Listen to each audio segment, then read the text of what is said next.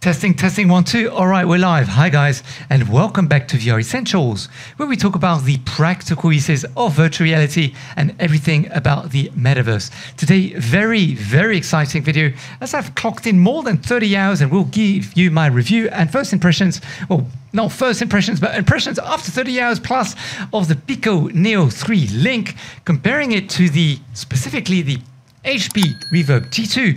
So the question is it time to put down the HP Reverb G2, as the Pico Neo 3 Link offers both apps inside of the VR headset, which basically means you do not need a PC to run this thing. It's got everything natively with a ton of apps, very cool headset. Or you can also, of course, stream your favorite VR titles from your PC wirelessly or using a cable called the full DB cable.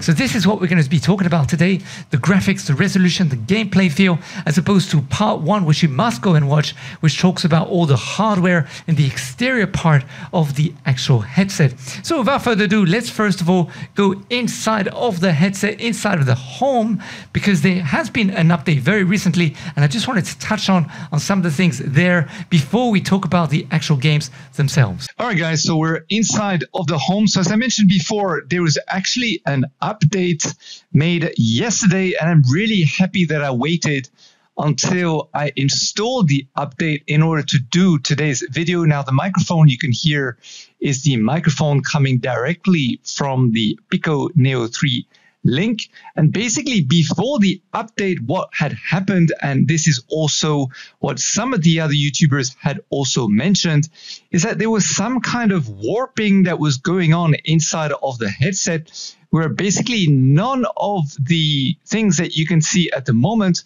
felt proportionate. They felt a bit blown up or a bit condensed. It was a little strange. It made things look like you were looking at something cross-eyed. It was just very weird. And then yesterday the update occurred, and now everything looks completely proportionate inside of the home environment. So I'm happy to report back that I have nothing to say in terms of bugs inside of the home environment. Everything now is completely 100% proportionate, and everything looks really good. It looks very comfortable. You can also walk around inside of your home environment. Now, there was before the ability to change the home's environment background, which was basically, let me go towards it. It was here. So what you could do before, there was like a carousel of different images, and you could click. There was about 6 or 7 different home environments from all types of different home environments, but they decided to remove these from an update that occurred about 1 month ago, way before the Pico Neo 3 Link was actually available, which was during the Pico Neo 3 Pro's update. And now we're left with this amazing home. This is really the best home environment for the Pico Neo 3 Link, I must admit, where you can basically see Earth, and it's so close to you. It's almost as if it's about to engulf you in one mouthful, but it doesn't look disproportionate. It looks very good. It's just that it's very close. You could almost jump out and start flying towards the actual planet. It would be awesome if it actually could be rotating slowly, of course, as an MP4 file, but of course that would add a lot of different it would be a bigger file size, so perhaps it would create some latency inside of the home. Now, what else can I tell you? Well, there are some slight little tangent jagged things that you can see moving on the floor. I wouldn't say it's 100% crisp, the floor. I would say it's about 95% crisp. And also, you can't sit on the couch. It'd be great to have the option to sit on the couch, of course. And then one day, as you walk around, being able to pick up objects would be fantastic, or putting things on a little bit like the Rift Home on, I think the Rift Home is absolutely amazing. So one day, hopefully, standalone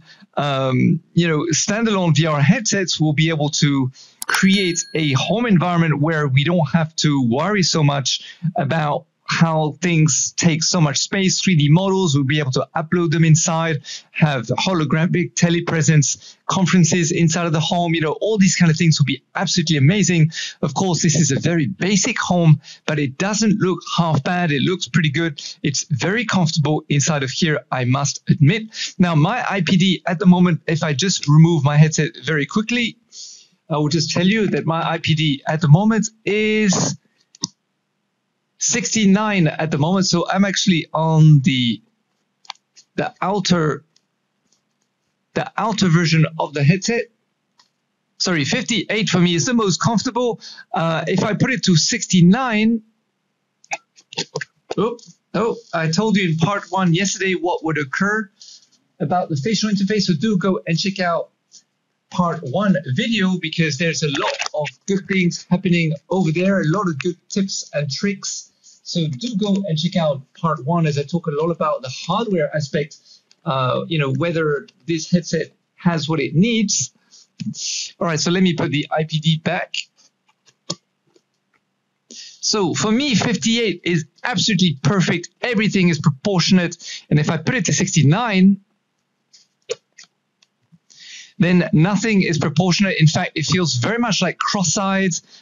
Everything is kind of blurry. It takes a while for my eyes to adjust to everything. It's just a very strange feeling when I'm at 69. And then let me choose also, you know, let me look at it from the IPD, which is the smallest one. Let me just bring them in. There we go. And when it's in completely, it looks okay for me. It's bearable. It's just that the field of view on the side get cut. So now what you do need to know, however, is that in the Pico Neo 3 Pro is that in the settings, there is an option to turn off what we call optimization for the actual graphics. And when you turn that off, basically what will occur is that you won't see any color bleeding of any kind. Now in the Pico Neo 3 Link, you don't have this option to be able to do this, which basically means that depending on where you're looking, for example, if I look completely to the front, now on the headset, what will happen is on the right-hand side or the left-hand side, if I was to look to the earth here, actually it's more on the right-hand side, not on the left-hand side, funny enough. On the sides of the actual, where it says device info, on the side of the rectangle, I will actually see some color bleeding, including some green, and also device info, the actual letters, will also have some color bleeding, which are green, if I was to position my eyeball here without moving my head itself. So if I just look here, you know, once I look straight towards it, then the color bleeding is gone. For the earth, it looks okay. If I was to know, I also see some green around the edges of the earth as well. And then when I look straight, it looks blue once again. So I'm not quite sure I can show this to you from the recording inside of the headset. But basically, that's what it looks like when I look, you know, inside with my eyes. Then that's what I will actually see. I will actually see some color bleeding happening here. So other than that, the home is very comfortable, no issue whatsoever. As you can see, you know, I can move my controllers. There's no issue with the tracking inside, nothing that's going on, you know, no rotation problems or whatever it might be. If I leave the controllers like this for whatever amount of seconds or minutes or whatever it might be, you know, they don't stick. There's no sticking involved. Yeah, everything is tracking absolutely perfectly. There's no issues whatsoever. All right, so the other thing that I can talk to you about is actually the actual library itself. Now, it's very easy to be able to browse everything. I like how the fact that, you know, you can filter everything by price from low to high or high to low, latest published. You can also filter by all paid or free, which I think is great. And then also all the various different experiences as well here. I'm just wondering if you're able to pick up the sound from the TV coming in another room, which is pretty far. You know, just to show as to what I was talking about in part 1 about the microphone. Do go and check out part 1, guys, because there's a lot of great tips and tricks there about what it was like when I was using the Pico Neo 3 Link for more than 25 hours. So let's just go into Hitstream. As you can see, it's you know, very easy to find everything. Now, the only thing about basically what I would say that to me is missing in the actual App Store is the fact that you can't redeem a code. So if you're a friend and you want to buy for another friend, first of all, you can't do that. Or if you want to buy for your family member or a colleague or something, then you can't do that.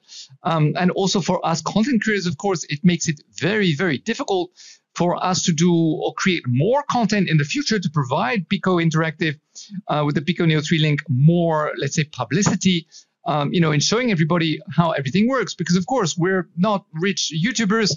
And generally speaking, we work in collaboration with the developers to provide us the APK. Of course, you can sideload an APK into here, but generally speaking, developers do not like to do that. The biggest ones anyway don't like to do that.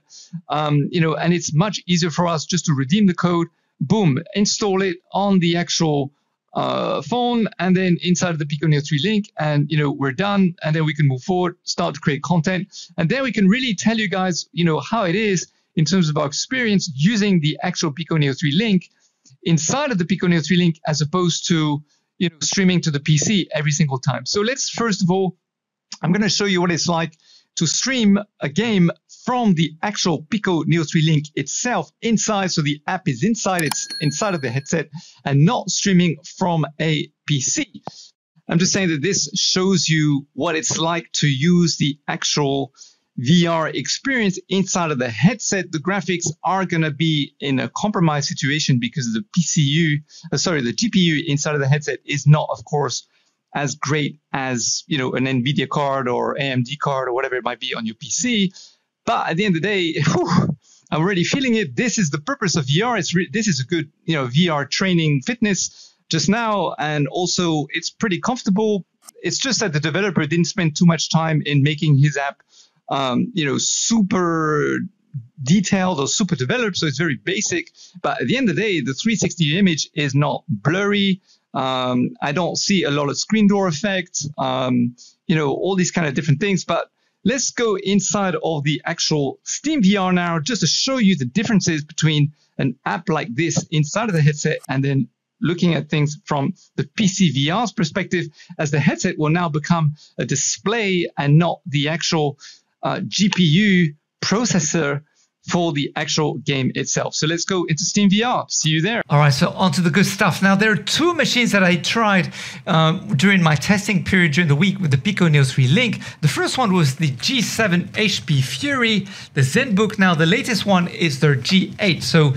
But the G7, it works really, really well, especially when you're near the router, and it's great to have the portability, of course.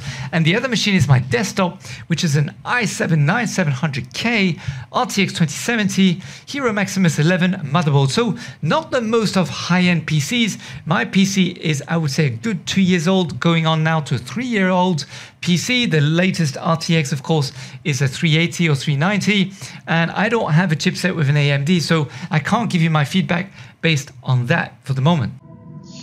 All right, so we're inside the Population 1. As I said, I'm streaming completely wirelessly to the PC, away from everything.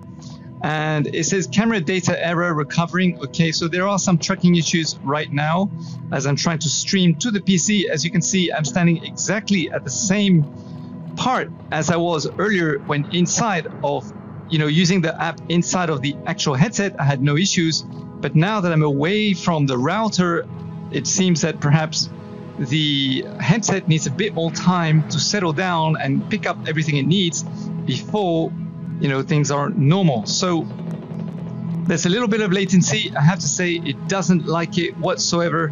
And then I will do another test later when I'm next to the actual router to show you the actual difference. Because at the moment I'm quite away from the router. As I said, I'm in another room. I'm about 15 meters away, I would say, with the door closed in between. And there's definitely some crackling on the sound. I don't know whether you can hear it. So if you're away from the router, then this is what to be expected. As you can see, there's latency with my controllers. In fact, they're going in different directions. My controller is going up whilst the hands inside the game are going down, and vice versa. So it creates some issues there. But in terms of the graphics, well, there's still some, of course, there's going to be compromises when you stream wirelessly to your computer. For example, we see some jagged edges around the sides. But generally speaking, the clarity, I keep getting a camera error for the tracking. The clarity at the back of the actual graphics are very clear. All right, let me just, what I'm gonna do now because it keeps asking me to recover the tracking, and also one of my hands disappeared. Okay, it's back now. So what I'm gonna do now as a test is I'm going to go back into the software, get out of Steamvr, and then change the settings so that basically it's on medium or minimum size, just to show you the differences if you still have this issue from the maximum resolution to the minimum resolution. So let's just do that right now.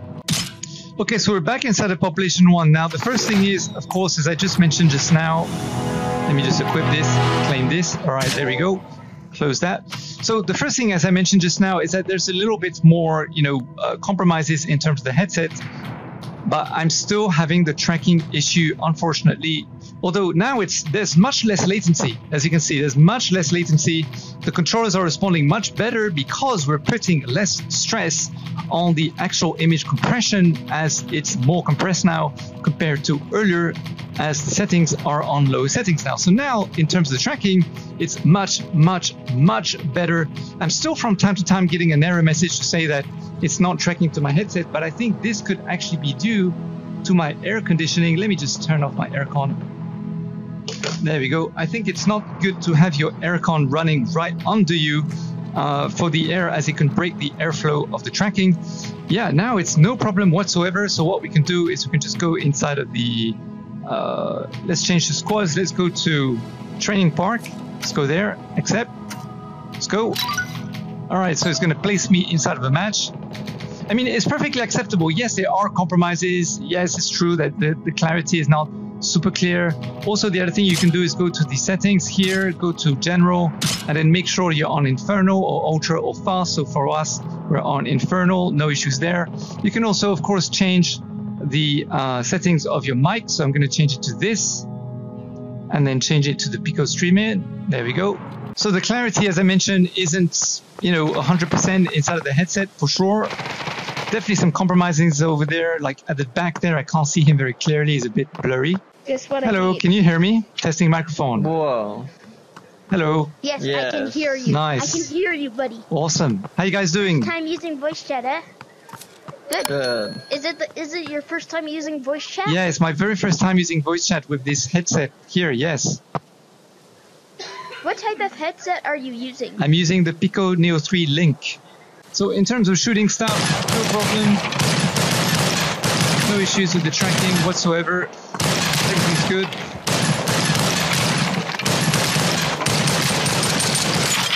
And then also if you want to reload the tracking, no issues whatsoever.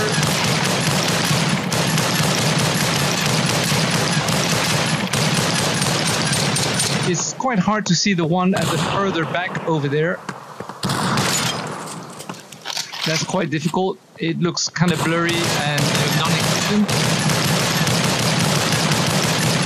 The one over there where it says number 1 there, as you can see, just hit it.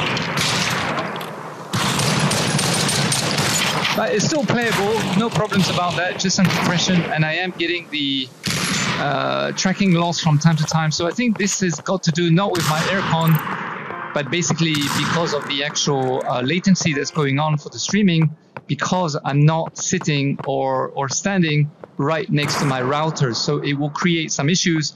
So it is recommended when you're using the wireless streamer to be sitting right next to your actual router as much as possible. Whether the DP4K cable can completely replace the HP Reverb G2's experience, or whether, and also if you're a current HP Reverb G2 person, whether it's time to put this down and switch to your Pico Neo 3 Link, because the DP4K cable is quite of a beast. But let me give you the pros and cons before I give you my final thoughts at the end of this video. Now, the first thing, is that when you put the cable on the headset, now you do need to use a screwdriver. Now that is pretty annoying, because if you misplace a screwdriver, and I have done that a couple of times, you're stuck. The headset is stuck. you know, the cable stuck on the headset, you cannot remove it. It's that simple. Perhaps you could use a coin or something. I don't know. I haven't tried, but at the end of the day, you have to use an accessory to put that. So that's the first thing. The second thing is that the clarity in the headset now, it is pretty good. It is pretty good, guys. I have to say that compared to the HP Reverb G2, ooh, if you've never put an HP Reverb G2 on your face ever, then you're definitely going to have a good experience putting the Pico Neo 3 Link on your head for the first time. Ooh, but the con is that, first of all, I have noticed that a lot of the models inside of the games using the Pico Neo 3 Link DP cable creates some kind of magnification. For example, the hands on a lot of different models or avatars are blown up. That they look huge, they look massive. Like the hands don't look like the size of a normal hand using the HP Reverb G2. Also, when I was in Tribe XR, I noticed that the console, the deck of the actual Tribe XR DJ consoles are also, they just feel larger, they feel bigger. Now, when you're streaming wirelessly, it's not that so noticeable, even though it is definitely also a little bit bigger. Like the hands are bigger. Some of the models, the 3D models will be bigger. It's not super noticeable when you're using the wireless streaming software, which is why I like to use the Pico Neo 3 streaming wirelessly when I'm next to the router, for example, Population 1 or something, when I don't specifically want to be playing VR at the same place all the time, because it can get a little bit stale for me, a little bit boring. So I do need that little bit of differentiating kind of aspect of gameplay. And also when I go back to my HP, then it looks amazing again. So it keeps me refreshed in terms of my experiences in virtual reality. However, when I'm using the DP 4K cable, well, that creates an issue for me. It's weird.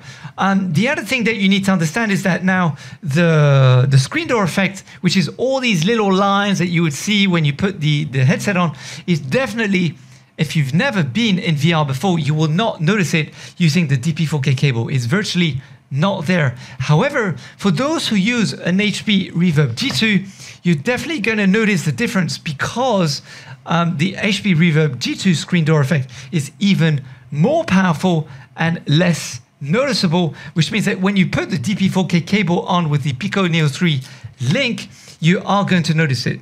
You are going to notice it. And the thing is now, it's very thin lines, so it's barely noticeable, but you're going to see these thin lines moving around in some kind of, I don't know, you're going to notice it.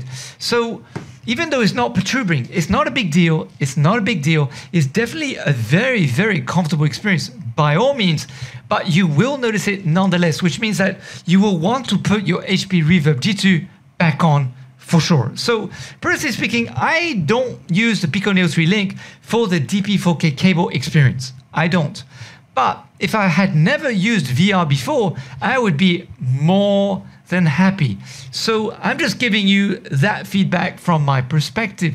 The other thing is that not all the games, and do hit the notification bell after you subscribe, as I will do another video about this, not all the games are compatible. First of all, Walking Dead and Sinners is not compatible with the Pico Neo 3 Link.